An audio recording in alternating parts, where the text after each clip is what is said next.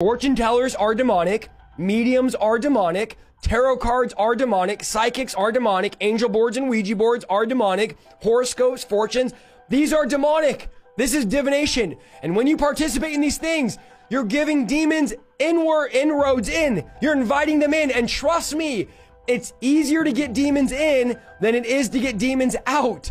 And you might say it's all fun and games. It's all fun and games till you have a demon you can't get rid of. So just because you went to the mall and had your cards read and the medium came, there's a spiritual transaction happening when you go to psychics, fortune tellers, and mediums. And here's the activity. Come on in, devil. Come on in. When you go to them, you're literally shouting to all the spirits, welcome in. It is an open house.